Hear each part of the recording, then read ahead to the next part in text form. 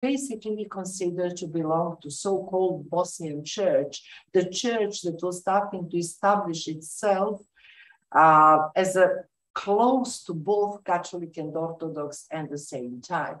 So it was a representation of soft communism. It was showing to what extent the state is accepting different religions, cultural differences, but at the same time, it culturalized religions. Then these works that were made for religious purposes became cultural artifacts that every child in Yugoslavia have to know. And this exhibition was a huge success. Here on the right upper side, you see the one journal, Week in Paris, with the Trogir Cathedral sculpture on the front page. Andre Malraux, who was not yet Minister of Culture, made a huge text about spirituality and excellence of those artworks that should belong to Le Musée Imaginaire, Imaginary Museum, and so on. But very quickly, after obtaining those recognition of the West, Tito turned himself to the decolonizing word that started to decolonize itself, to their leaders. And here you see the famous photograph from 1960 in New York, where Tito was acting as a host, regrouping these 5 people to start speaking about non-aligned movement, about presence, and you can see all most important leaders of Ghana, Nehru, Kwame Nkrumah of Ghana, Gamal Abdel Nasser of, in that time it was still United Arab Republic, because Egypt and Syria has been one state in that moment. Sukarno, who is going to be overturned relatively soon afterwards, from Indonesia, and Tito. And that's just show to what extent Tito in Yugoslavia was committed to help creation of the movement who will have a word to say on global scene. And if you look this first Belgrade conference participants from 1961, you are going to see the leaders of, in that moment, states that were states of hope, promising. I put deliberately maps of 3 states that participated in the first conference of non-aligned countries: Cyprus, Lebanon, Mali. The people really in Mali last year, when I presented this, nearly cried. What happened to their country from this moment of hope that was done by this huge movement till today, where you can see the nearly 4/5 of the countries in the red color, meaning not safe, non-securitized, and so on. What happened to Cyprus, which is still a divided country? What's happened to Lebanon, and so on? It's not, you might think now why I'm speaking that, what that has to do. I want to say that, unfortunately, both Eastern and Western Bloc did everything to destabilize non-aligned countries. It started with Cambodia, where Americans directly said to Sihanouk, the king, you should not ally to non-alignment movement, you should be our ally in the fight against North Vietnam.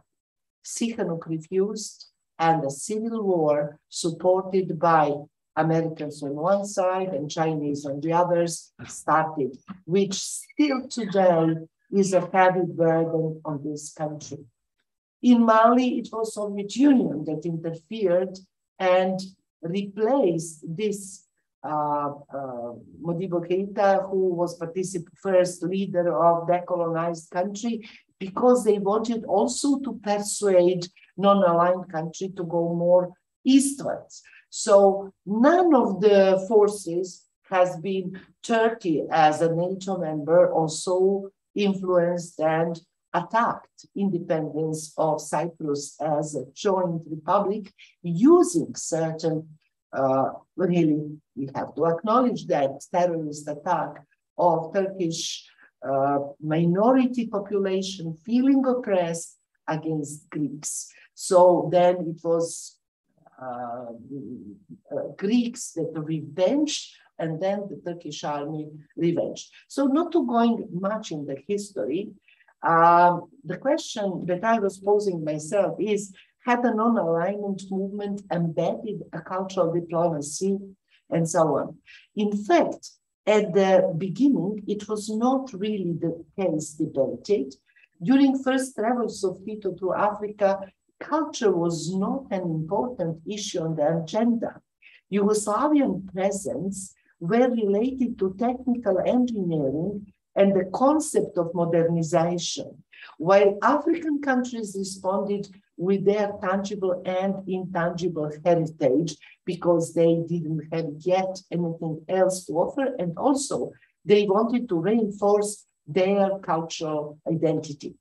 My paper, not today, but because we don't have time, is going really to focus on the beginnings of cultural diplomacy as a bottom-up cultural diplomacy raised by cultural actors in Yugoslavia, seeing that official structures of diplomacy are not really thinking much about it. So BTEF was really created as idea of bridging East and West and the third world non-aligned. And we can see that in this period of the rise of the non-aligned movement, a lot of contemporary art, cutting edge, international festivals has been created. First Music Biennial in Zagreb, then BTEF in Belgrade, Bemus Fest, and so on.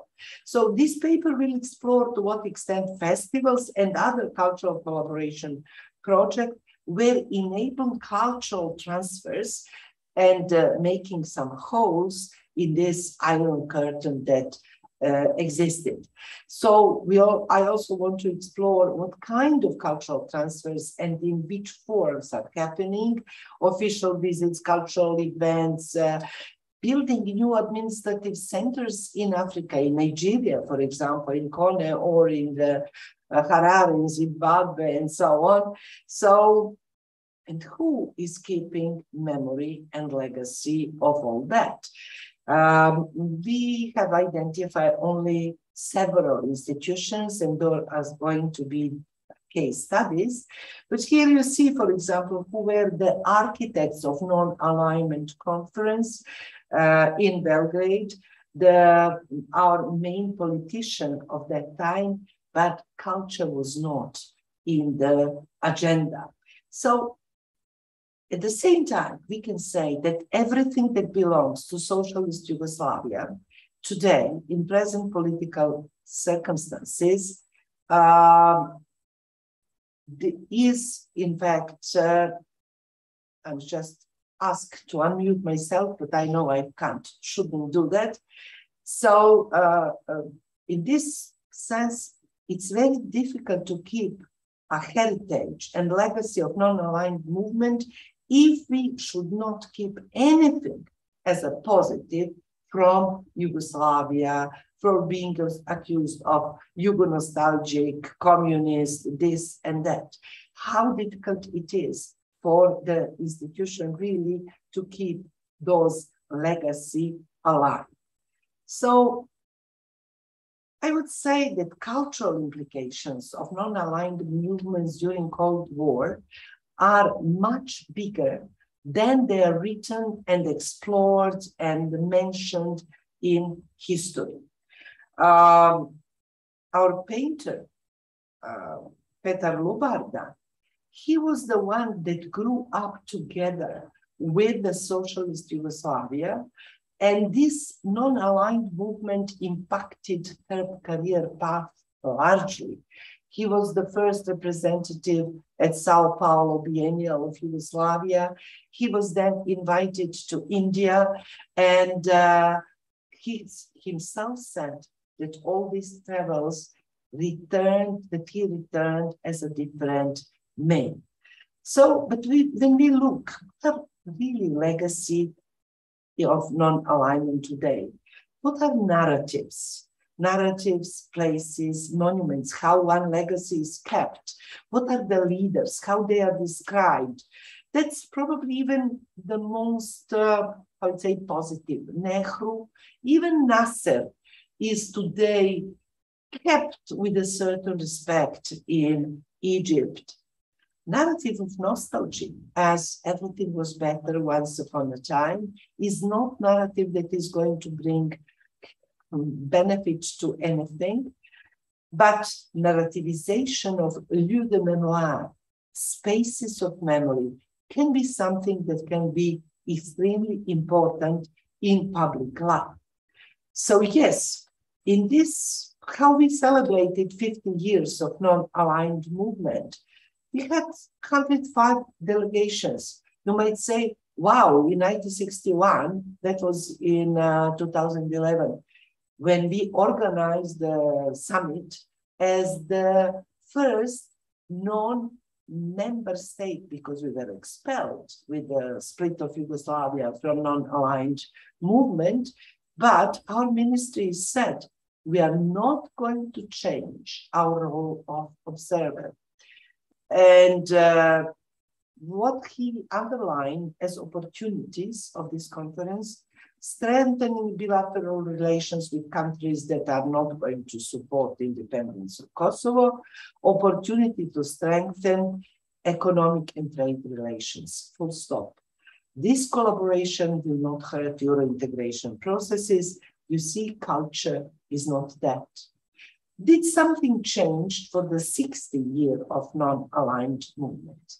I have to say yes, not on the state level, not on the state politics stay the same, but museums of African art, Museum of Yugoslavia, Institute for Cultural Development, who was extremely engaged in 70s and 80s to develop staff, cultural developers, cultural animators, and documentarists of cultural policy of non-aligned countries.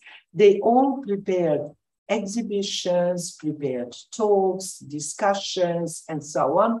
Museum of African Art prepared remnants of the lieux de mémoire. Museum of Yugoslavia was focusing more on arts, but I will probably, and I will finish with that because we don't have time, just show you on the examples of sites of memories, how memory of non-alignment has disappeared. One of the most important things in Belgrade was the Park of Friendship. It is a park across the center of Belgrade, in New Belgrade, where each of the leaders of this first conference of non-aligned country has planted a sycamore tree in 1961. However, a few years after that, they realized they have to make urbanistic plan for all this area, and it was all Yugoslav competition won by architect and professor of this university, Pališaški. This gesture soon became a model. So after that, because it was not announced as part of non-aligned friendship, it was just friendship, Queen Elizabeth was also planting the tree, Gerald Ford, Brezhnev, Margaret Thatcher. Finally, it ended up with Rolling Stones, and most recently, Josipovic, the president of Croatia, planted a Siberian elm. Unfortunately, due to climate changes and so on, most of those trees vanished. This urbanistic plan done in 1965 by Pališaški was never implemented because, in fact, in this second, for this conference, two things has been envisaged: Park of Friendship, and the second was to put 3 obelisks in the Belgrade. 2 had been done, had been raised. Only one survived till today. The third one was never raised. This one on the square of the Marx and Engels in that time was meant to be temporary, and it was erased. The second one near Branko Bridge stayed and is renewed every time when there is some conference in Belgrade. Once it was by youth of SASA, the youth that is fighting against AIDS and other diseases, was covered, and the people thought it's so inappropriate. And because it's a monument to non-aligned movement, it's a monument to something that should be sacred. You cannot put such a kind of, raising awareness that you should use all preventive measures to prevent spread of sexual diseases on this monument. But the third one, which was supposed to be done in this park of friendship, that you can see the picture, was never realized. Pališaški then said, probably it's not a good idea, obelisk. He proposed a sphere, but that one was not also realized. Immediately after bombardment in 1999, on the suggestion of Milena Marković, in that moment leader of one extreme left political party in Yule, the monument was called Eternal Flame, was raised to memorize victims of NATO bombardment. Because it was initiated by those that people were held responsible for NATO bombardment, and because it was put in this park of friendship, most of the citizens of Belgrade thought it's inappropriate, and the monument was always vandalized and always was, as you can see in the photo, kind of empty. Now it is cleaned, but however, it's empty of any meaning. Murals for 89 conference that are still there are because in 89, murals were done to embellish for the non-aligned summit conference, Belgrade. Different cities have given presents to Belgrade, like city of Sarajevo gave this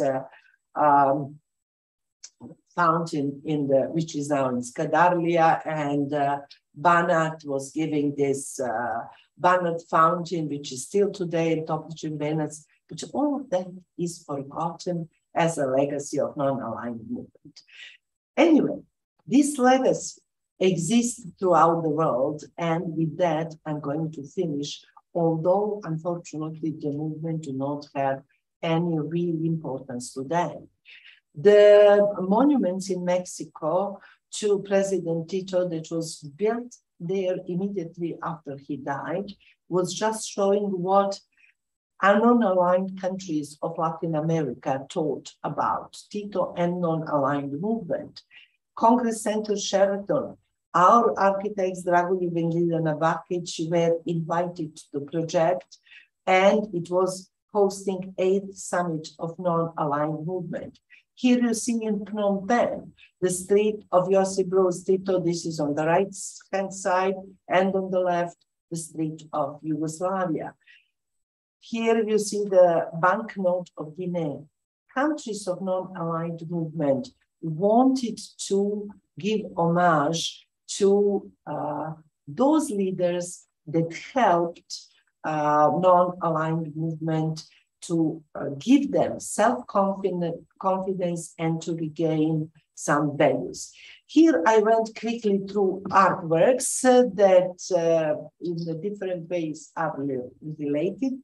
Just to make a short conclusion, cultural transfers, although used to be intensive, were never codified, theoretized, written. So you can't find a book, culture of non-aligned countries or cultural cooperation and so on. It's only recently that people in India, for example, and Africa are starting to explore mutual relations that have started in, and unfortunately, not at their own universities, but at University of Munich, who fundraised and found support for Indian and African researcher and us to make contribution on this respect.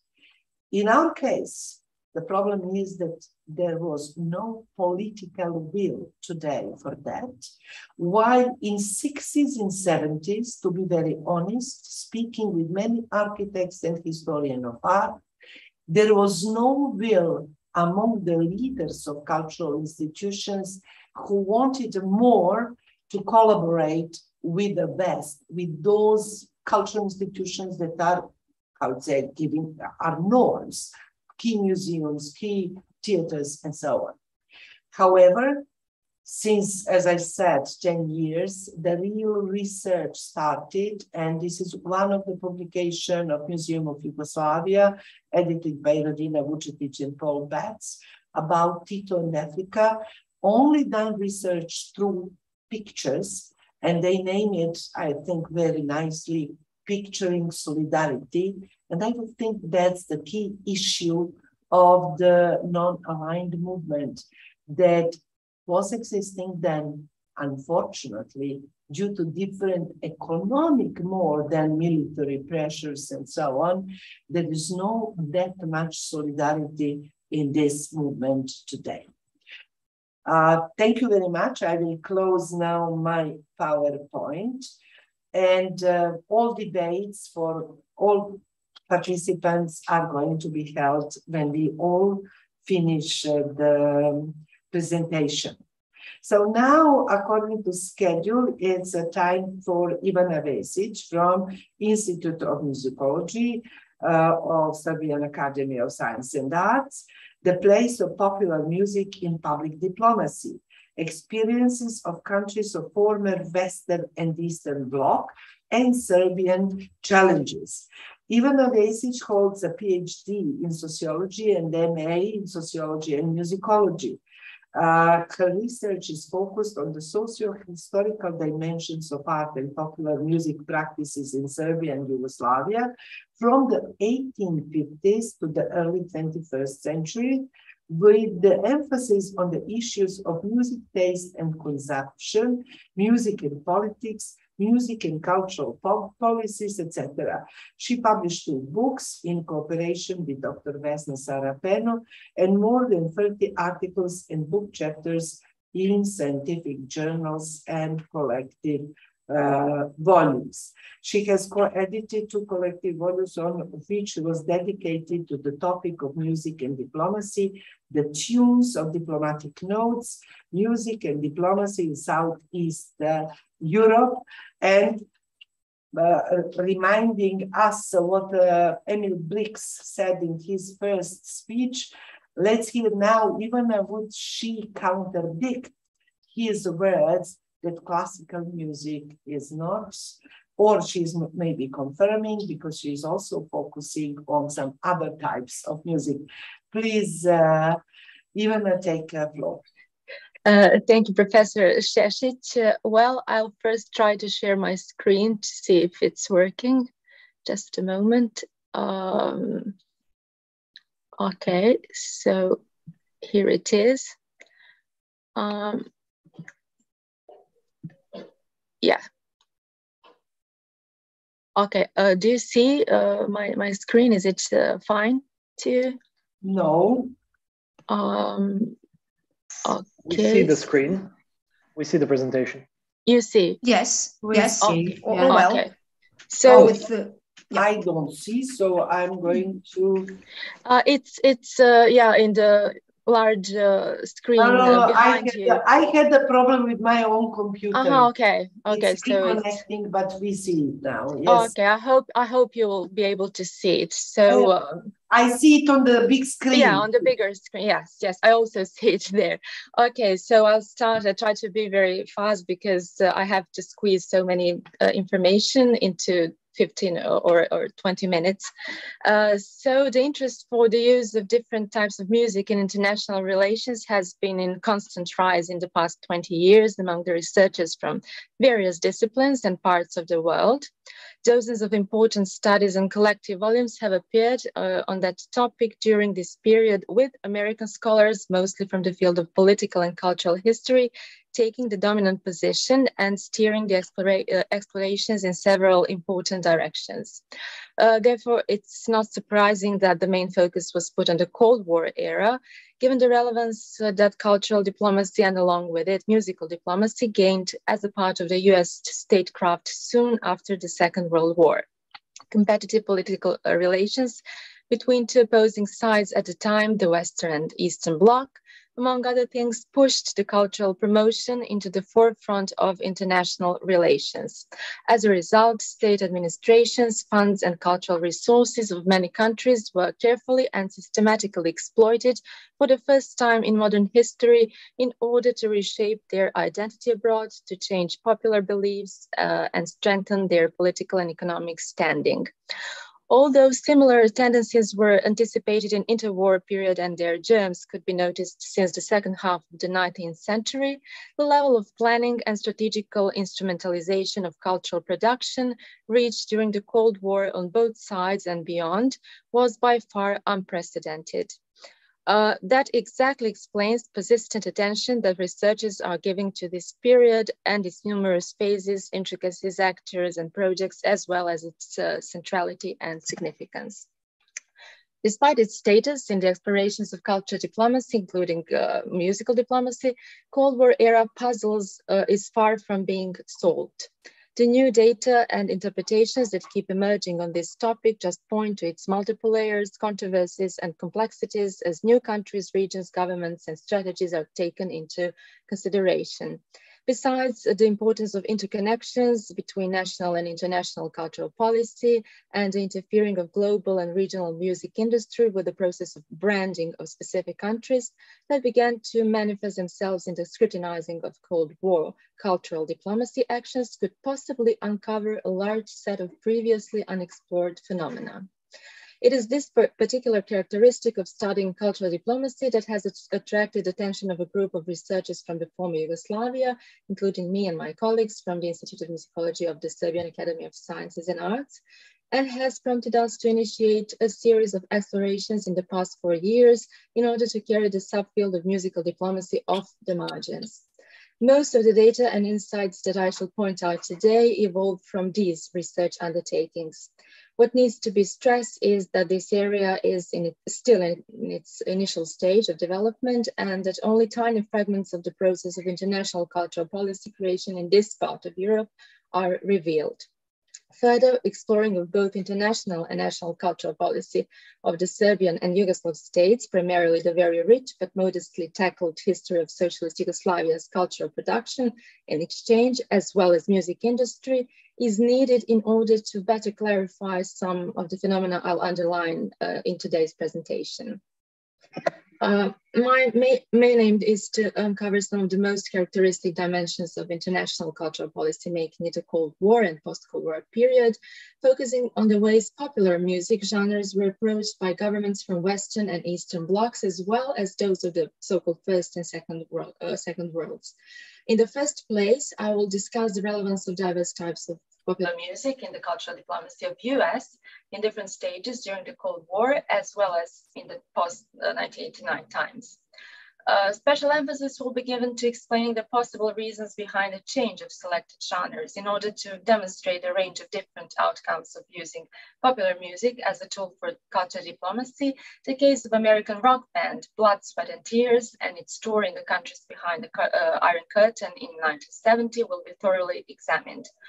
After describing the shifts in post-1989 approach to music in US cultural diplomacy, I will proceed to outlining the socialist Yugoslavia and post-socialist Serbia perspectives towards the use of popular music in international cultural relations.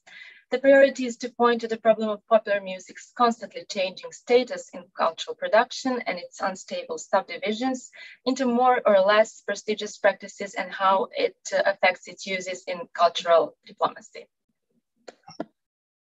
If the golden era of US cultural diplomacy is considered, there is no doubt that it was for the most part fueled by the USSR activities around the globe in the early 1950s.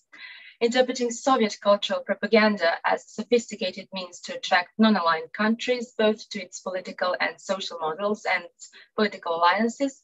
US State Department responded promptly by launching a thoroughly prepared cultural presentations program in 1954. Aside from providing stable and at times lavishing funding, the State Department assigned the realization of this program to the network of state and independent bodies and councils, as well as to the personnel of the US embassies around the world that had a very responsible role in coordinating activities with the local institutions, media, sponsors, etc. Among others. State Department engaged a private organization, an American National Theatre and Academy, ANTA, for that purpose, and it organized advisory panels of experts in music and other arts that evaluated candidates for tours that held monthly meetings.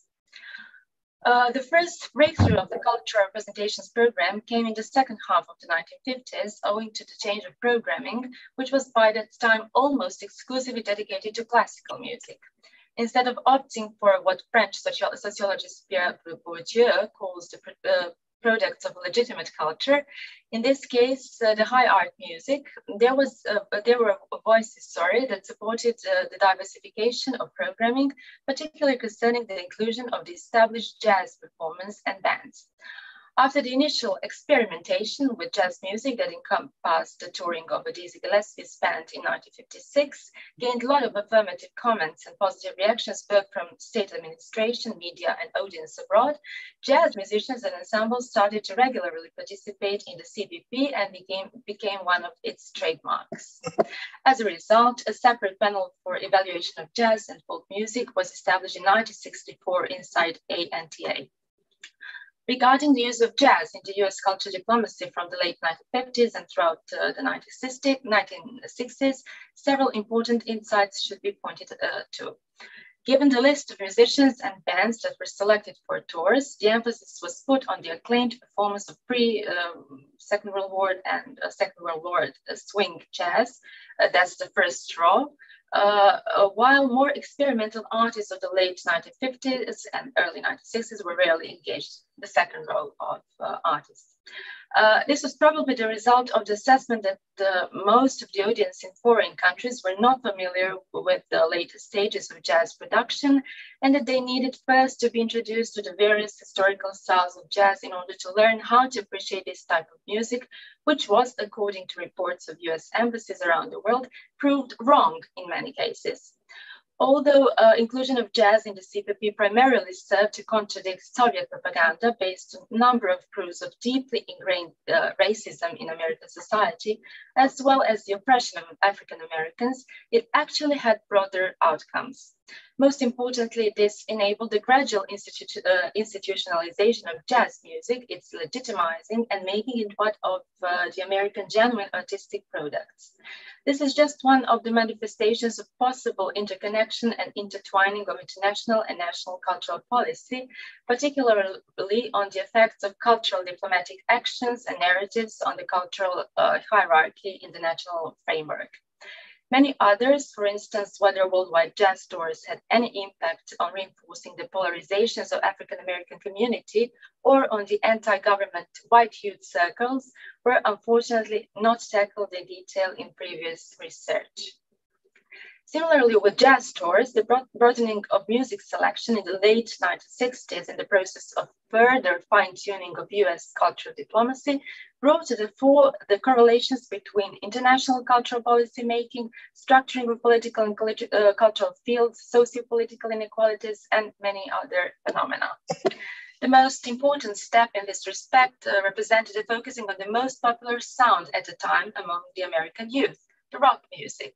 Although exporting jazz behind the Iron Curtain was understood by certain researchers as a means of encouraging its youth to trigger socio-political changes, the fact that by the early 1960s, many of the countries of the Eastern Bloc had developed very dynamic jazz scenes, including the respectable number of talented musicians and ensembles, festival critics, professional magazines, and connoisseurs, and that this type of music mostly attracted the urban, well-educated middle class and middle-aged population, doomed this process to failure. Still, could the more raw and energetic sound of young American rock musicians filled with rebellious sparks and transformative power make any difference? According to media coverage, testimonies of musicians, as well as the reports of US embassies and State Department's personnel of the first rock tour organized in 1970, this was a possibility that couldn't be easily dismissed. But it was not the only aim the cultural diplomacy makers were hoping for. Knowing how critical rock musicians were of American society and politics and how they tended to openly express their discontent, the decision to support a rock band tour, especially in the Eastern Bloc, probably stemmed from the belief in its potential to show to the communist world the image of a genuine democracy where differences were not only tolerated but also cultivated and respected. For this purpose, an established and high-rated jazz rock band, Blood, Sweat and Tears, was chosen, and despite harsh criticism from various circles, the whole project was strongly supported by the authorities. The band performed in urban centers of Poland, Yugoslavia, and Romania in June and July of 1970 in front of more than 50,000 young spectators, and the whole tour was filmed. Unfortunately, parts of the dozens of hours of video material were made available only recently, owing to the release of a documentary, What the Hell Happened to Blood, Sweat and Tears. This historical and unprecedented tour was evaluated as an A+ project and a very large success for the United States and the State Department. Apart from accomplishing some of the projected goals, to counter the communist propaganda, to attract a lot of young spectators from the selected Eastern European countries, to create a great impression on them as well as on the local media, it also stirred up certain unexpected effects. Before all, it should be noted that band members returned to US disappointed with what they saw, particularly in Romania, and they took every chance to talk about their disenchantment regarding the communist world. It seems that the brutality of Romanian police towards the youth during concerts, as well as the atmosphere of absolute fear and repression in this country, left American musicians completely shocked, which they emphasized in interviews for the most popular dailies and magazines.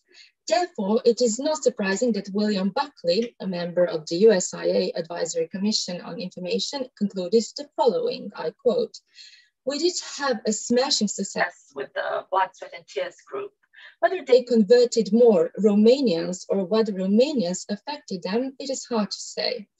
It is rumored that some of the members of Blood, Sweat and Tears, having come back from East Europe, are actually more appreciative of America than they were when they left.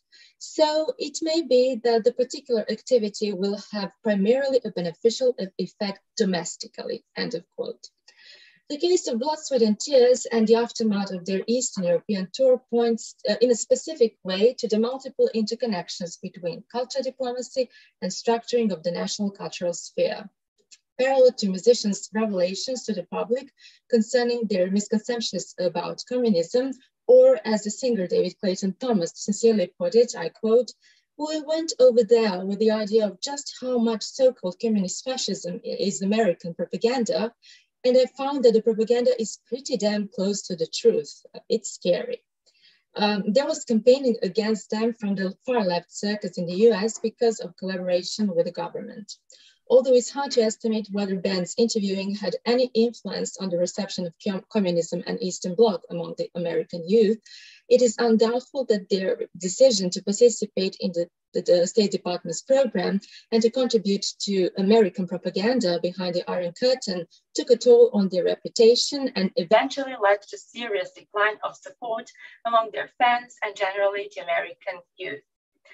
In the 1970s, funding of the US cultural activities abroad was reduced, and almost a decade after the dissolution of the USSR and the US Information Agency, USIA, which had conducted public diplomacy since 1953, was dismantled and its activities scattered throughout the State Department. The renewal of interest for using of cultural resources in US international relations was displayed after 9/11 attacks. It was hip hop that mostly gained support of the authorities. This time, the emphasis was on small-scale events, the collaboration between foreign and American DJs, MCs, and on the potential of hip-hop to empower various social groups in the host countries. Aside from that, as some American scholars noticed, the Next Level program brought up the issue of commercialization of the genre, its internal polarization determined by the level of social engagement and musical innovation, but also the effectiveness of cultural diplomacy in the face of general rising of anti-American sentiments worldwide. Or, as Martha Bale stated, I quote, given the hostility felt towards America in many parts of the world, it seems unlikely that even the most carefully crafted musical diplomacy would help very much, end of quote.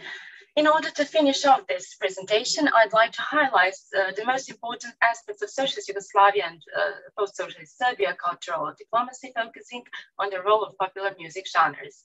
After its political distancing from the USSR and Eastern Bloc that was initiated in 1948, socialist Yugoslavia developed dynamic cultural exchange with large number of countries, mainly from the Western Bloc, but after 1955 also from the Eastern Bloc and the non-aligned countries that served to promote its advancements in the sphere of high art music and the virtuosity of its amateur artists and troops. Very early on in this process, in 1960, the creators of Yugoslav international cultural policy found it fruitful to broaden the selection of music genres and to include in its offer the ensembles and singers that perform Yugoslav version of popular music, so-called zabavna muzika, grounding on a blend of Italian, French, and American models. Throughout 1960s, 70s, and 80s, some of the most famous Yugoslav singers and bands toured around the countries of Eastern Bloc, usually for months.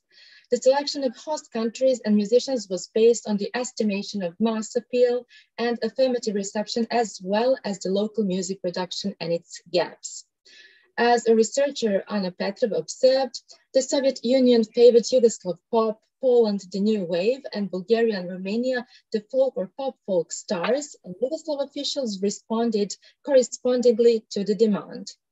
Although we are still missing answers on how these tours of Yugoslav pop rock and pop folk musicians affected the taste and consumption patterns of people inside Iron Curtain and the music scenes of specific countries, what seems indisputable is that they depicted Yugoslavia as the West to the Eastern Bloc, as a place with developed music industry, diversity of music styles, talented musicians, and open-minded Communist Party officials.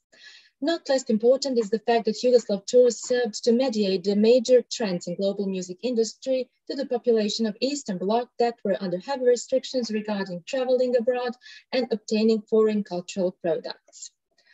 After the breakup of Yugoslavia, Serbian cultural spheres, as well as sphere of culture diplomacy, undergone a thorough transformation due to a number of factors: the fragmentation of once large music market, the dismantling of successful and powerful music industry, the widespread illegal copying of music products, economic, cultural, and political isolation during Milosevic's rule, the political instability in post-Milosevic era, ambiguous cultural identity, and oscillating international relations. While during the first decade of the 21st century, with the global expansion of the world music genre, Serbian cultural policymakers could rely on the local traditional folk music heritage and a number of experienced and young musicians willing to enact Balkan sound and present it to the domestic and foreign audience. After 2012, finding the steady course both in national and international frameworks turned out as challenging. With a constant rise of influence of populist approach to cultural sphere that, similarly to the 1990s, becomes manifest in the programming of media with national coverage, and at the same time non-existence of clearly defined strategy of cultural diplomacy, but also vaguely constructed cultural identity, not to mention the profound cultural and socio-political shifts brought by expansion of digital media and social networks, pandemic of COVID-19, and recently the war in Ukraine, it seems that Serbia needs to continue its search for a viable path in international cultural promotion. Thank you. Thank you very much.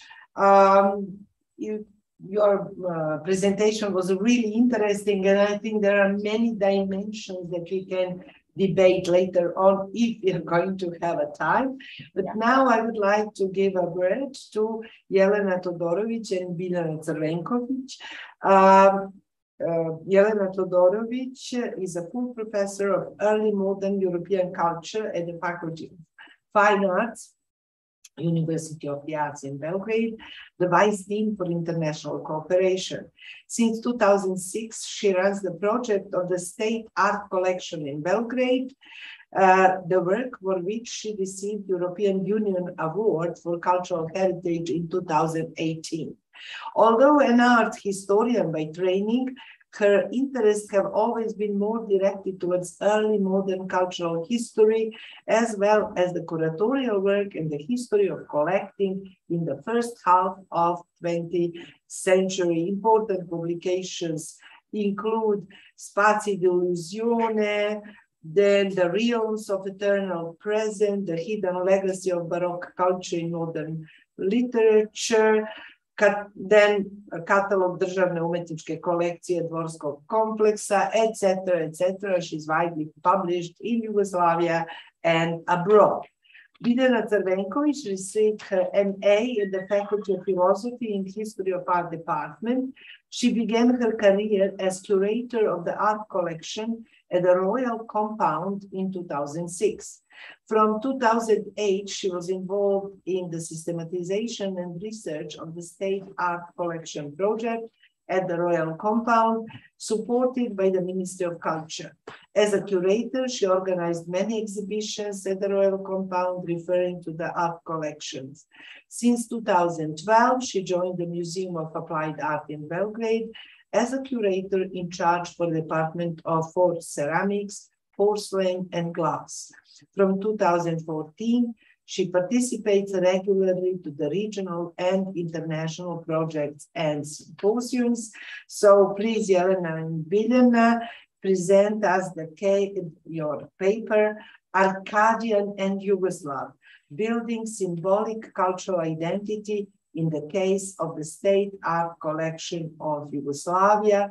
We just heard, by the way, on today's keynote speaker, that for the first time, the complete collection of artworks throughout Serbian embassies is going to be finally digitalized. Okay, this is not a real collection, it's a kind of a collection of collections, but we just see to what extent this job that you were doing on the Royal Compound is so important. Please, Jelena, take the floor, and Biljana, however you made agreement, which one is going to be the first. Thank you so much, Professor Šešić, for this wonderful introduction. Can I be heard? Yes, perfect. Okay, at last. So I would like also to say that we've heard many really inspiring presentations throughout these 2 days, and this morning's keynote, which showed us how many and how diverse are facets of the cultural diplomacy. However, very few people mentioned the role of the collections and collecting in the cultural diplomacy of the state. And this tradition of collecting as a form of symbolic state identity, as a form of symbolic ideology of the state, goes really centuries behind, goes to first Wunderkammers, first cabinets of curiosities, whose role was not only to give the image of the microcosm of the world, to present basically the entire universe in one closet shut, as so well described one traveler, the Cabinet of Curiosities of John Tredescant, but they were also to be the mirrors, the symbolic reflections of their owners, of their collectors, whether the collector was in an individual or, in our case, the state. The idea that works of art can actually give a symbolic portrait of the one who created the collection also can be found in collection of the first Habsburgs, in the collections of the Medici, in the collection, of course, of the first public museums, think of Louvre or the British Museum. But it's really our task today to present to you how a state art collection can be really the imaginary and symbolic portrait of this public entity. It is always the case with the museums, and that we're going to hear in the most interesting panel this afternoon, where we have our dear colleague, Tijana Palkovljević-Bugarski. But we want to present you a different case, a very specific collection, which was created at the moment the country we talked a lot about this morning was created, and that is Yugoslavia, the Kingdom of Yugoslavia in 1929. And it served as a symbolic alter ego of different Yugoslavias from 1929 until 1980s, when the last work of art was added to the collection. This collection was not envisaged as a museum. It was envisaged as a collection to be presented in one of the main sees of power, the new courts of power in Belgrade, built by King Alexander and finished by Prince Paul. In front of you, you have the so-called Old Palace, and this is the White Palace, both in the royal compound in Belgrade. This collection grew from 1929 until 1980, and we will see who were the people responsible for its basically creation, who were responsible for its growth, and even most importantly, who was responsible for the main concepts that underpinned the cultural diplomacy expressed through this specific collection.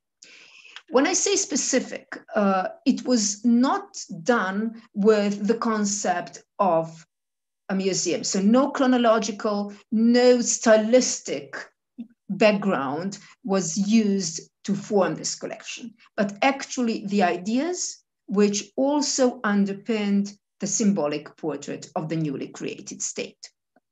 And we will see both through my talk and the continuation by my colleague Biljana Crvenković, how the ideas of the European and the Yugoslav, of the Arcadian, harmonious and Yugoslav would be present throughout its history. But I want to show you simply a few images how the same space of power was used as a ceremonial space of the state from 1936. And here we see it in 1966, and we see it actually today, because when we have some very important state events, they're also taking place in this particular ceremonial space. But to go back to the founding of this collection, it was, of course, started by the ruler of the state, who was the King Alexander of Yugoslavia, but actually it was formed, it was created, and the majority of works were actually chosen by Prince Paul, his cousin, because there were no better person at that moment in Yugoslavia to be responsible for the creation of the state art collection, because Prince Paul, educated in Oxford, a great connoisseur and collector himself, actually invested all of his knowledge, but more importantly, all of his most powerful connections to gather the works which would form the state art collection we have today. And when I say most powerful connections, we have to bear in mind that not only he was a friend of Kenneth Clark, one of the most famous art historians of the time, also the director of the National Gallery and the celebrated director of the Ashmolean Museum, the creator of the Serious Civilization, but two people who defined the art world at the moment. One was Bernard Berenson, also called the patriarch of the Renaissance, and really the prince of the dealers, the most celebrated, the richest, and really the most influential dealer of the day, Joseph Divine. Bernard Berenson on your left, Joseph Divine on your right. And they were people through whom some of the most important works for this collection were gathered, were acquired, but also the collection from its very beginning had really two major paths. One was collection of the most important works of the early modern European art, and collecting the celebrated artist of the newly founded country, Yugoslavia, of which more you will hear from my colleague. But when I say most important works of European art, the idea behind it was to show that newly founded state equally belongs to the time-honored cultural history of Europe, as well as to the periods of its most glorious development, which was, of course, the Renaissance, Baroque, and the Age of Enlightenment. And that was really the guiding idea behind forming the European part of the state art collection. And where we have such really outstanding works as Nicolas Poussin's Arcadian Landscape with Three Monks, or his Venus and Adonis, or we have Nicolas Chaperon and his Arcadian Landscape with Muses. But something which I want to, or Sébastien Baudon, to also draw your attention to in connection with these particular heroic and idealistic and Arcadian landscapes of the French Baroque classicism, is that these paintings gave another idea, which was in the core of the creating the symbolic portrait of Yugoslavia, and that is the concept of Arcadia. Because each country from early modern times up to the present day actually wants to reinstate, reconstruct, and renew the state of Arcadia with its political visions. But also, apart from the Arcadian visions, there was another vision built in the European collection of the state art collection of the Kingdom of Yugoslavia, and continued further. And that was the idea of the Renaissance. The Renaissance as the crucible of European culture, Renaissance as the age of which basically rediscovered classical ideals of harmony, the Renaissance as the reminder of also the Arcadia which could be recreated in the early modern world. So that's why the works like Francisque Millet, which is a Baroque classicist, stand next to some of the masterpieces of the European Renaissance, which is Palma Vecchio's Holy Family. And in that way, the idea was that the newly founded state not only strives to be the Arcadian vision, but also tries to reinstate in its politics, in its growth, the ideals of the Italian Renaissance and the Italian city-states. Just as a postscriptum of my part, before I invite my colleague Biljana Crvenković to join, I just want to say that this concept of the Arcadian Renaissance vision didn't only was confined to the visual arts in the collection, but also to the decoration, to the entire interior decoration, because the entire interior decoration was given to one of the most influential, we can say interior, not only interior decorators, but someone who really designed the style of the entire building, which was the company Bernhard Ludwig, which designed everything from Hofburg to Rathaus in Vienna, but also to the palaces from Carinthia to Trieste. And his preferred style of decoration of European courts of the day was actually Neo-Renaissance, which we see here on his drawing from the archive in Vienna, but also how it was executed in situ, and actually his signature in the lock of one of the doors. So on this point, I would like to ask my colleague to show you what was the other path of the cultural diplomacy seen through the state art collection of the Kingdom of Yugoslavia and later the Socialist Federative Republic of Yugoslavia. Biljana, I'm closing my presentation and I'm asking you to start yours. Okay, thank you, Jelena. Hello, everyone. And I will try to share my PowerPoint. Yes.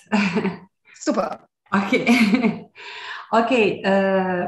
Just as Jelena said, representative state government space are one of the most important mirrors of state ideology and an ideal field for the creating the visual identity of the state. Art has a key role in this process. The creation of a common state of the Kingdom of the Yugoslavia and idea of Yugoslavism were the basis of the complex context of the formation of the state identity, which was primarily reflected in the court or representative culture and art.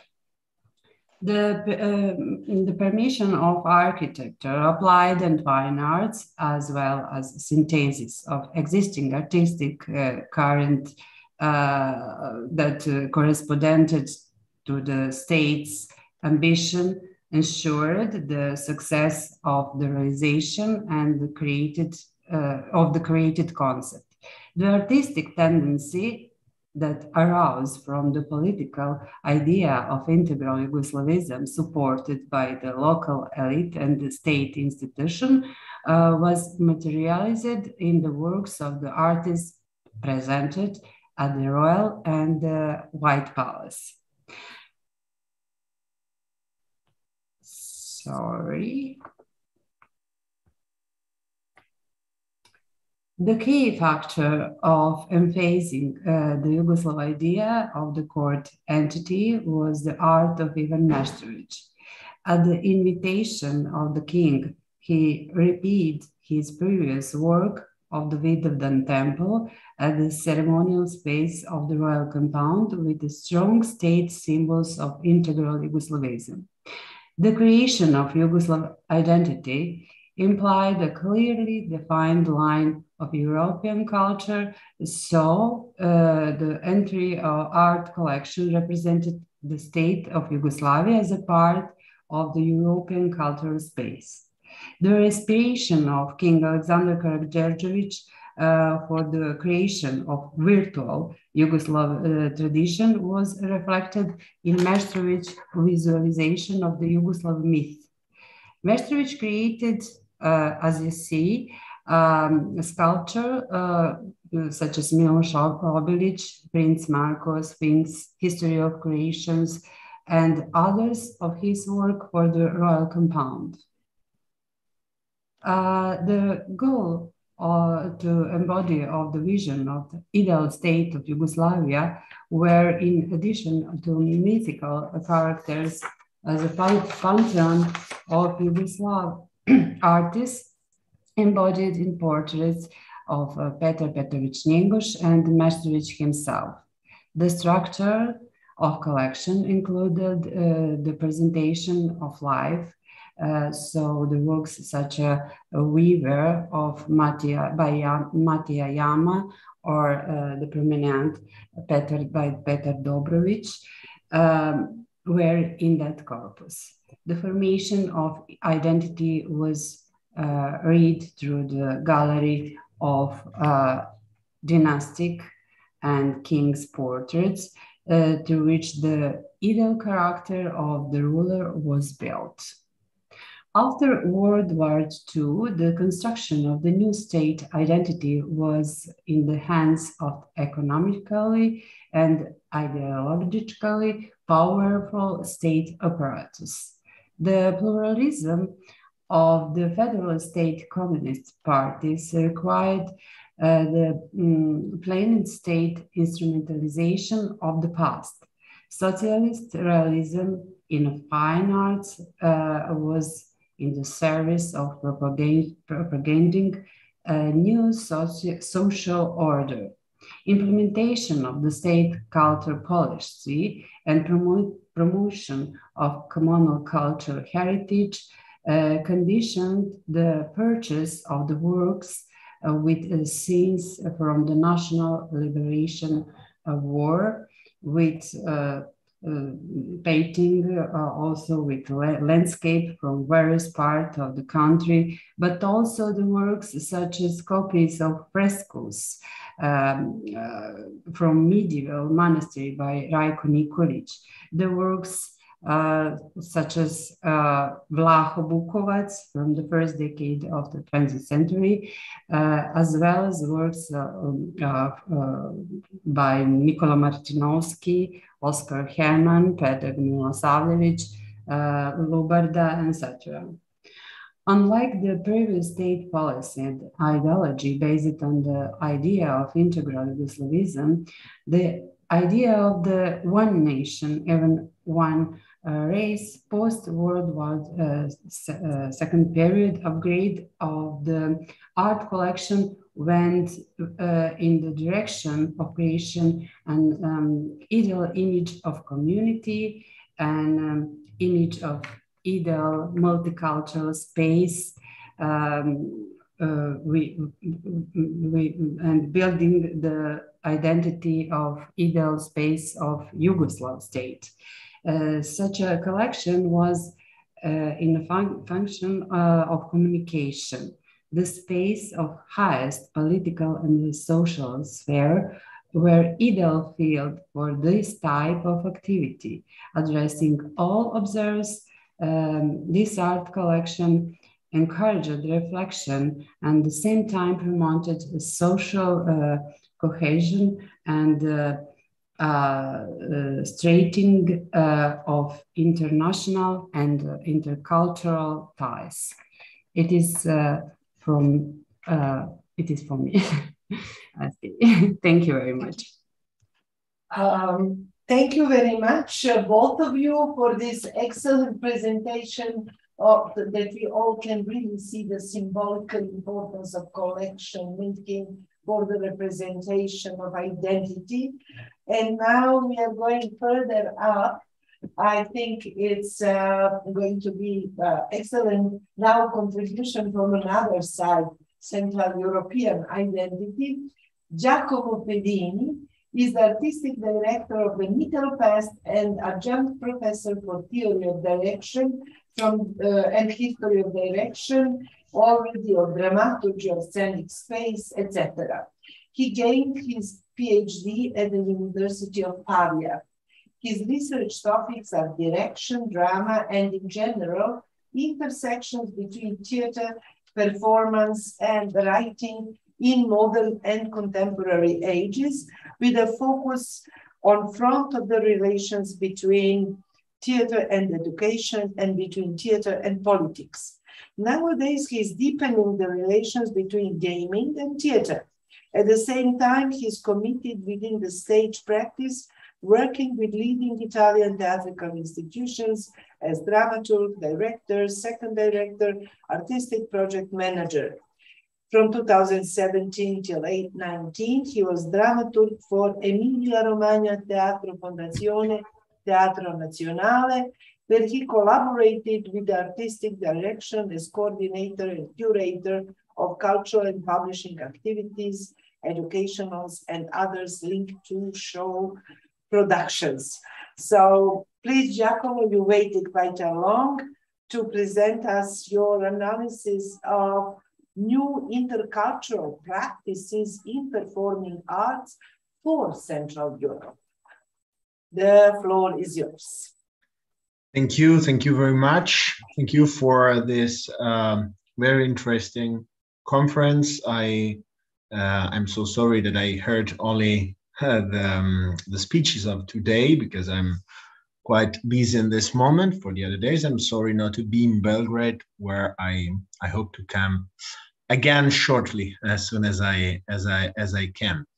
My speech this morning will be a little bit more practical, focusing on an experience that is happening nowadays, and in particular for the job I'm doing since the end of 2020 as artistic director of this particular kind of festival, Mittelfest, that is quite close to what we heard before, the purpose of having festival as a mean for cultural diplomacy. The history in the case of Mittelfest in the past, and in particular in its beginning, the first phase of his history, and of its history, and the condition nowadays, especially in relation with other European projects and the system of network now, can be quite relevant to see how the cultural diplomacy towards festival has changed, and what kind of perspectives can be at that moment. Obviously, I will start with a brief consideration about the history of this kind of festival that is quite particular in the position and the role of cultural festival in my country, in Italy, and in how Italy at one point started to consider culture as a mean for cultural diplomacy and for diplomacy at all, especially with the central area of Europe and the Balkans in particular. Mittelfest was founded in 1991 by not the at that time Italian Ministry for Tourism and Performing Arts, but by the ministry, the Foreign Ministry. This is an exception for my country, and this is the sign of what this kind of festival was. It was an idea of the minister of that time, Gianni De Michelis, in order to build up a policy of relations of Italy with the countries of the center of Europe after the ending of the Cold War, the Cold War in 1989. So they decided to make this festival in a region, Friuli Venezia Giulia, that is the region that now leads really the festival, that is more under the region government than the national one. A region that until the end of the Cold War was mainly a region of border, full of military, in the border with Yugoslavia, obviously.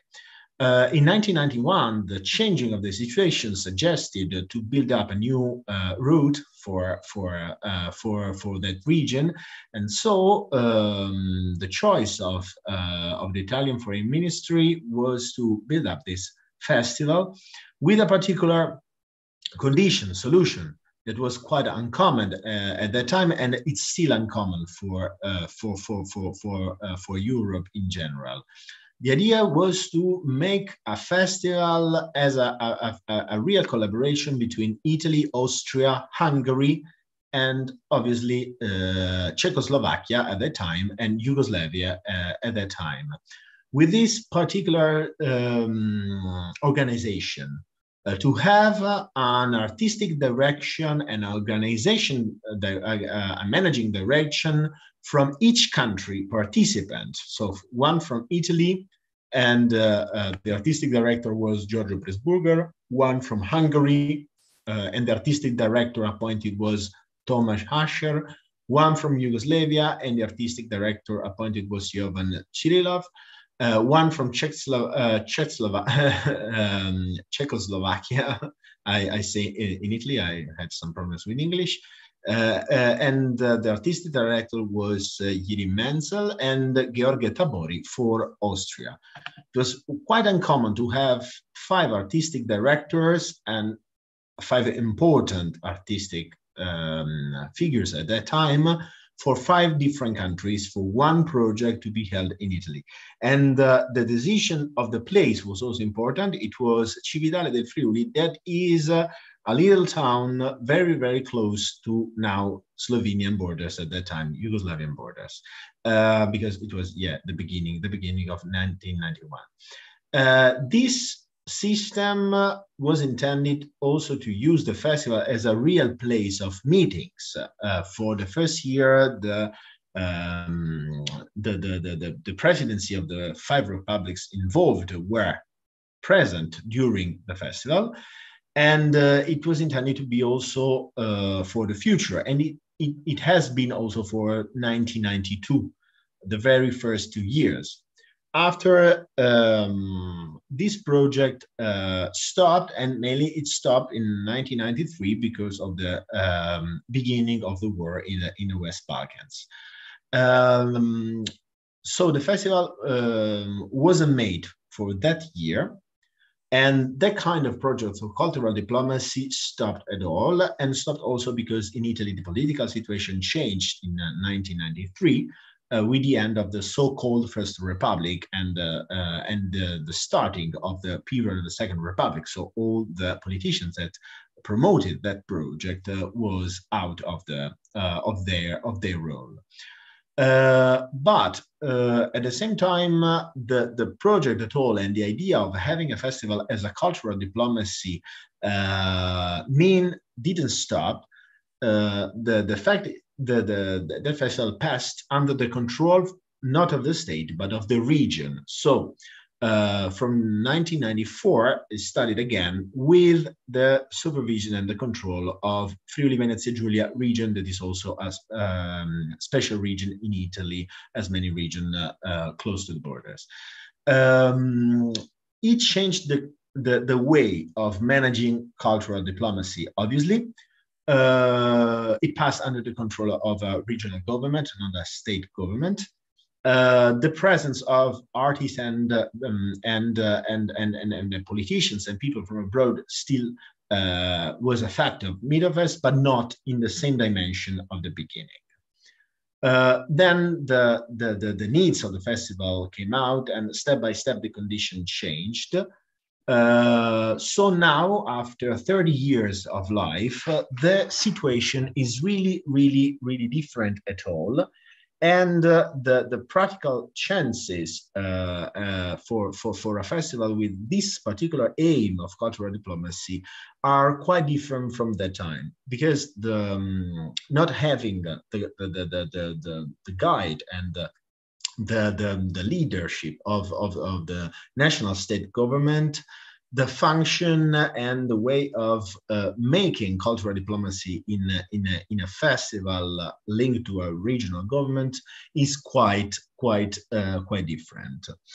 What I would like to say you today are some perspectives we are working on that are obviously inside the situation and the chances we have today.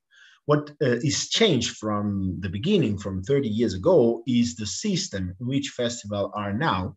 Now there are many different networks in which it's possible to make connections and to work on cultural diplomacy. This is for Mittelfest, obviously, but it's not only for Mittelfest, but also for other cultural institutions. I mean, also for theaters that I know from my previous job experiences. For the case of Mittelfest, one very important is obviously the European Festival Association. It was already existing 30 years ago. But obviously, it was quite different, the context and the function of a network. The European Festival Association was born 70 years ago. This year is the 70th year. It's the 70th birthday, and it was born as a music festival association. But nowadays, the Festival Association, the European Festival Association, is a system that brings together big festival, medium festival like Mittelfest is, and small festival, in order to make know each other from very different kind of topics, because some of them are performing festival. Mittelfest is a performing arts festival for music, theater, and dance, circus, but there are also literary festival and with other topics. But the question is that IFA is not only a network of festival, but it's also a network of national organization of festival at the same time. So the context of relations is in some way deeper than before right now. maybe at the same time, I can say that it's quite full of chances. If I confront with the beginning of this festival, there was a lack of networks. Now we are full of networks and full of association. For example, if I consider the case of IFA in relation to Mittelfest, Mittelfest is an associated festival to IFA, but at the same time, the Italian Association of Festival, our national association, in which Mittelfest is obviously a part, is part of IFA itself. For Serbia, for example, the Serbian Festival Association is part of IFA, but some Serbian festivals are inside IFA at the same time. This is the context. So, what does it mean working for a festival in a cultural diplomacy way? There are some lines. I will tell you about some of them.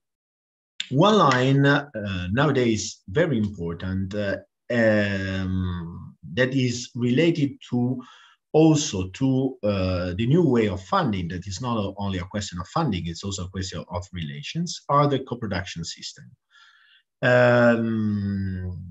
Now it is more common to find ways of collaboration between festivals in order to bring relations between artists towards co-production of projects.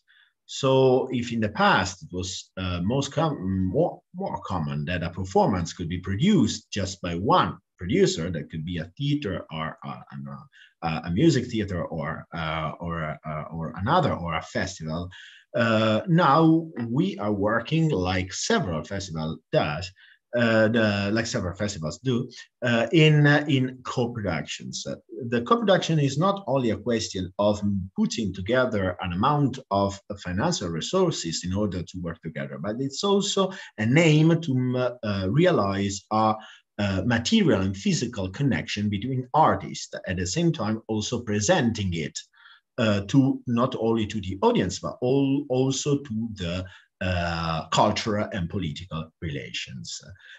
For example, I can consider what we done 1 year ago, in which my festival, in a common decision with the regional government, decided to focus on Slovenia, for example, for another reason that I will tell you about in a minute. We decided to make a strong collaboration for a new production between Mittelfest and the Ljubljana Festival, another important historical festival for Slovenia now, but in the past for Yugoslavia. And it was also linked to the fact that during the festival was organized by another partner a forum, a series of talk about the collaboration between Italy and Slovenia nowadays. At the same time, it was linked also in having the President of the Republic of Slovenia during the opening ceremony of the festival. So what we do with co-productions and with artists is also linked with the diplomatic discussions and meetings. Obviously, that production had Italian artists with a Slovenian artist. That's the other point, making artists encounter together, or sometimes maybe making also the performances going around several countries. Last year, we made with the Netherlands, for example, inside of a strategy for Mittelfest of having relations with 27 different European countries, not only countries inside the EU, obviously, but inside the continent in general. There are several countries from the West Balkans. In this sense, is also what we do, maybe also with the education institutions. The Music Academy of Trieste has a program with Novi Sad and Belgrade, and last year and this year they will play together with Italian and Serbian musicians before a little tour also in Serbia. This is also a promoting of a co-production. This is not a co-production of Mittelfest, but of the Music Academy of Trieste. But we help the project in order to put inside an important festival for the premiere. This is a way, and obviously this is a way in this moment for the region of Mittelfest, linked to an important other moment of cultural diplomacy that will be in 2025, the sharing of the capital of the European capital of culture between Nova Gorica in Slovenia and with the collaboration of Gorizia in Italy. And Mittelfest is really close to Gorizia. And for this reason, we started to have, with the institution of Nova Gorica European Capital of Culture, Go 2025, we started to make one project together every year.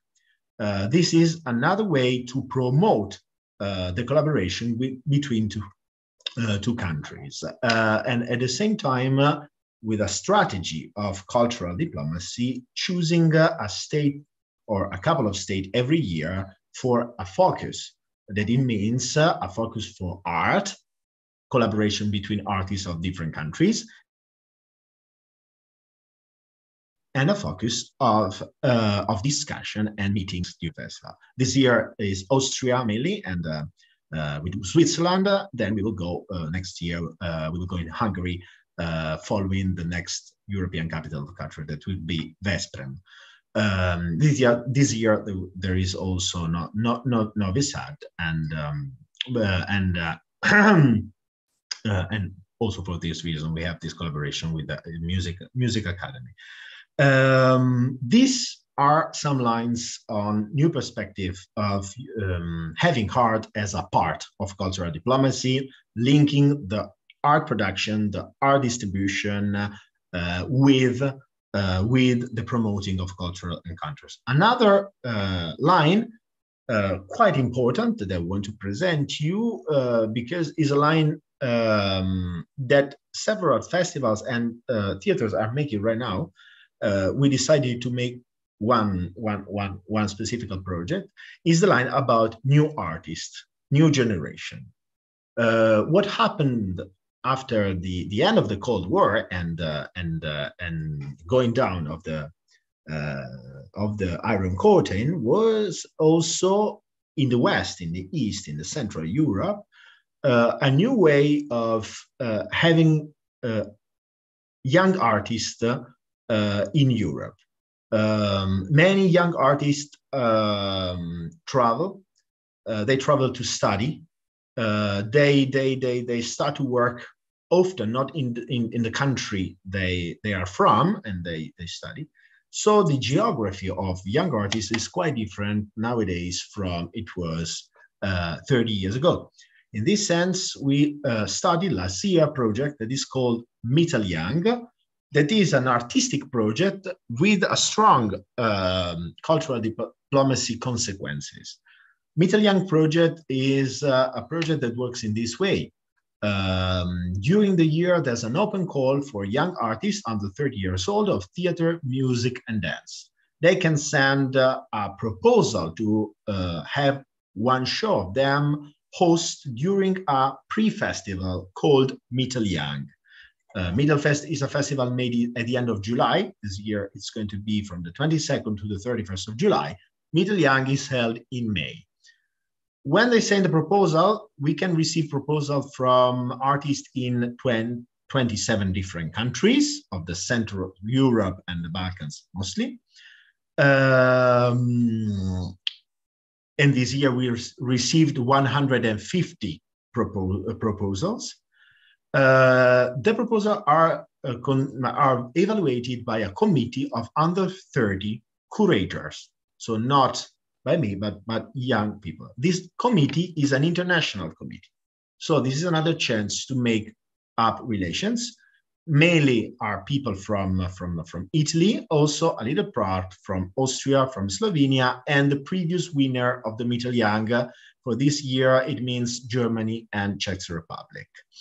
So this system is a meeting between young people, making them being together during this pre-festival in May, in which 9 performances are held, and 3 of them are chosen to get back to the main festival in July.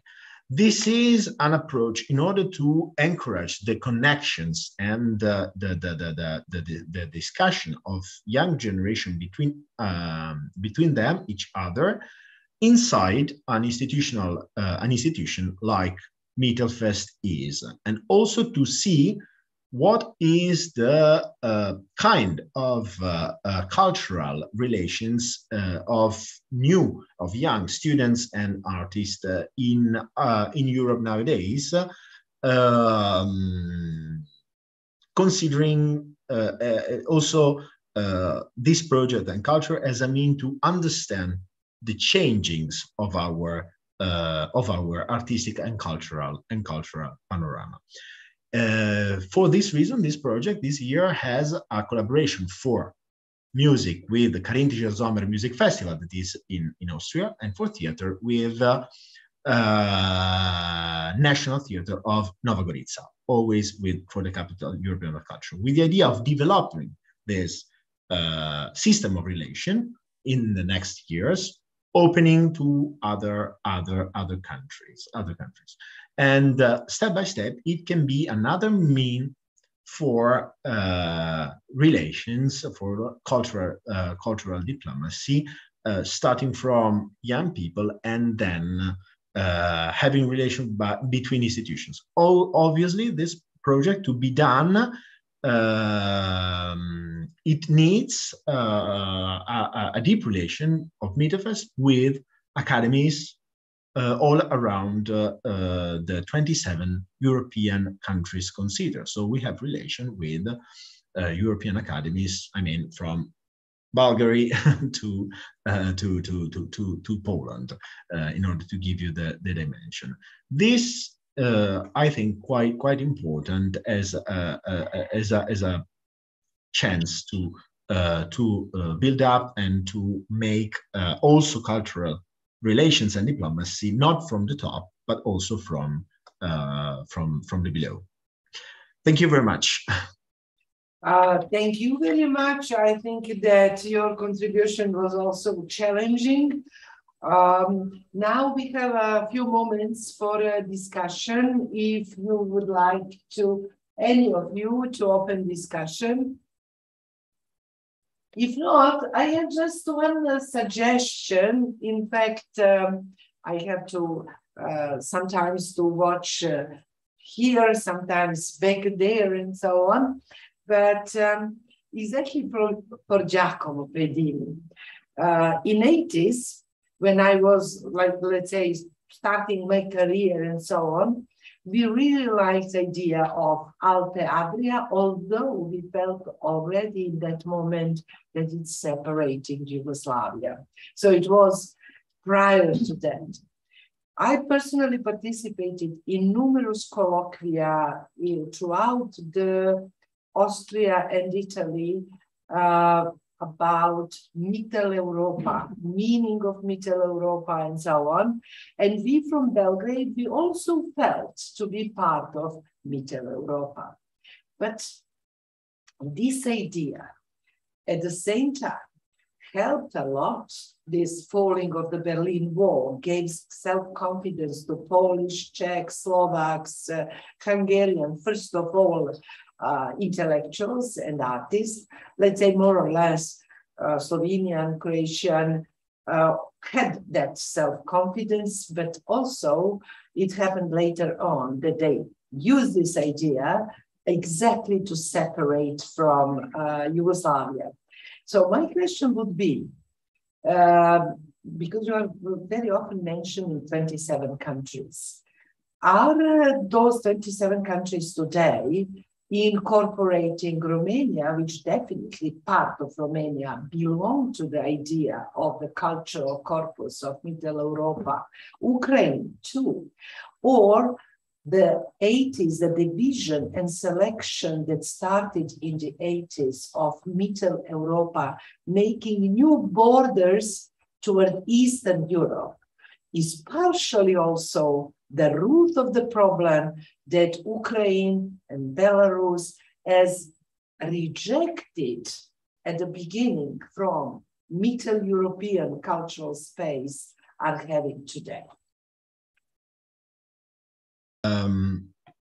Yeah, it's a good question. And the path of Mittelfest about cultural diplomacy, and I forgot to say this, was also linked to the history of INCE, the Central Initiative Europe. That nowadays is without Austria, but it's with a lot of countries from the Balkans and from also the Central East of Europe. For example, Ukraine is part, as it's part,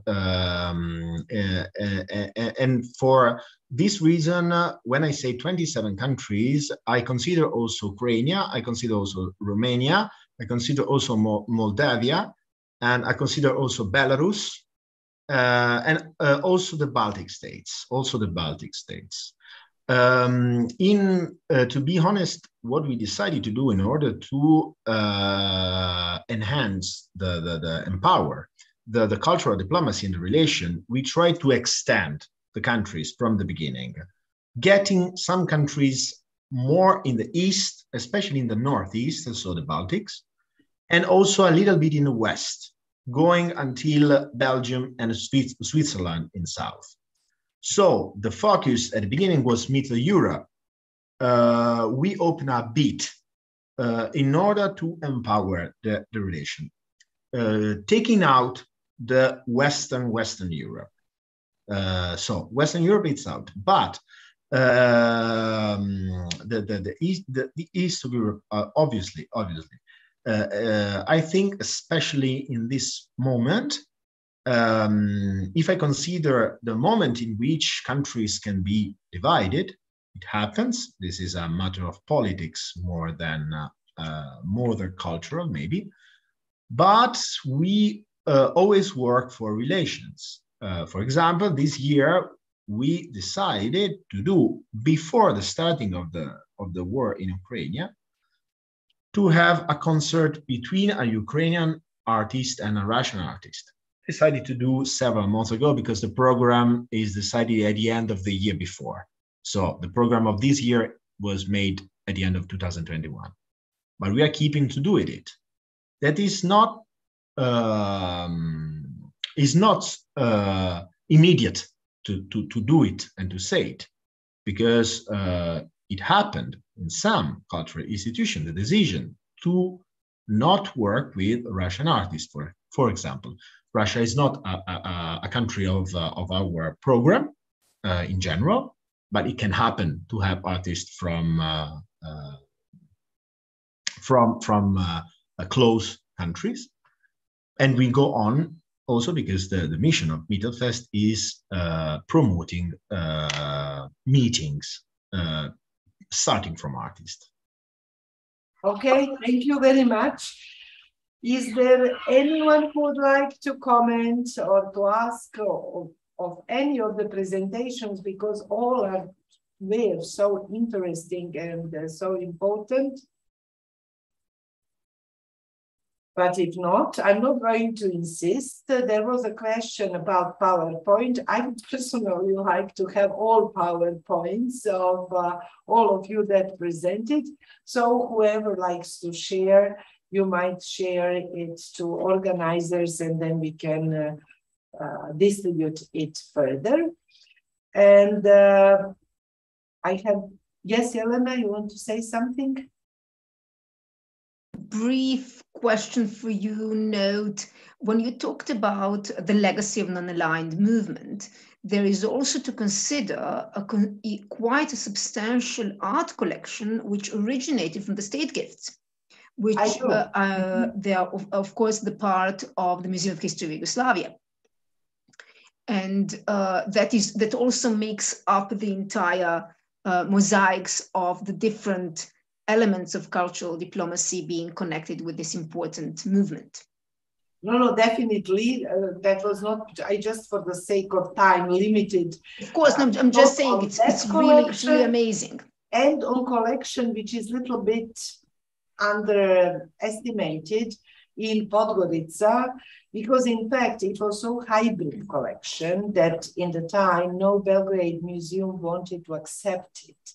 So they sent this collection to Podgorica to create museum gallery of non-aligned countries.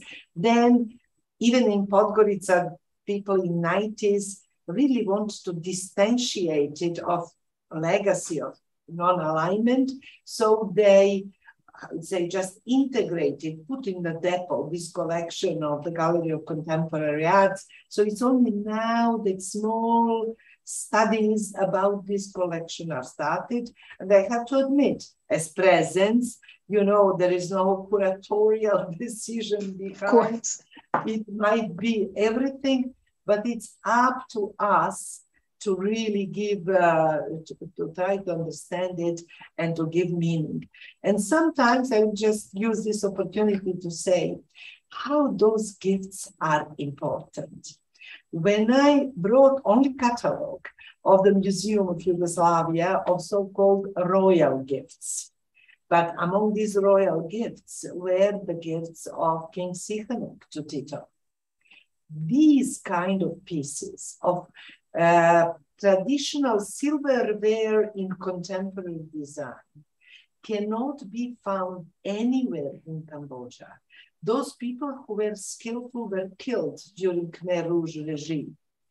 Everything that was artifacts, cultural artifacts, has been destroyed. Even personal photo albums, everything was destroyed. And for all of them that I have shown and shared this PDF, because it was in PDF, they said we never knew that our culture was capable in 50s to produce such a kind of sophisticated artifact, because today we are not capable to produce it. Now they're just learning back the traditional craft, the craft from 19th century. But that this craft could be designed and shaped in contemporary design, they never thought, and that they did have that skill. So you see, sometimes collections might help back the country from where things are coming and so on. And collections might be very inspirational, like Kento textile from Ghana, to inspire our contemporary fashion designers and so on. Before, for example, Black Lives Matters, where this kind of fabric started to be used in the United States as a symbol of joining the movement, Black Lives Matters, this kind of fashions and so on. So it's interesting. Collections are really, and in fact, thank you, because now I think I'm going even to focus much more on collections from non-aligned periods. Wonderful. And for me, it was a good remark in chat, which is true, that the part of this non-aligned museum is part of the collection is used for the Montenegrin Biennale this year. And it's done by Nataša Kraljević. Thank you so much. Yeah, that's why I said it started to be taken on the surface. It's not. I know about the museum. I've never been able to see the artifacts. Yeah, because they were in depot most of the time. Yeah. Okay, our time is expired. And I thank you really very, very much for all of your presentations. Whoever wants to share, do share with us. And then people who address us for presentation, we will send them for personal use, of course, not for misuse and so on, but we are all academics and we are curious to have all these informations, and really all the presentations have been very, very important. Thank you very much. And I hope see you, some of you at 2:30. We will have 3 different panels, out of whom really all 3 very interesting. So I will have to choose where I will go, but I would say enhance all of you to join at least one of them, or to jump from one to another in the time. Thank you very much and goodbye. Thank you so much. Bye-bye.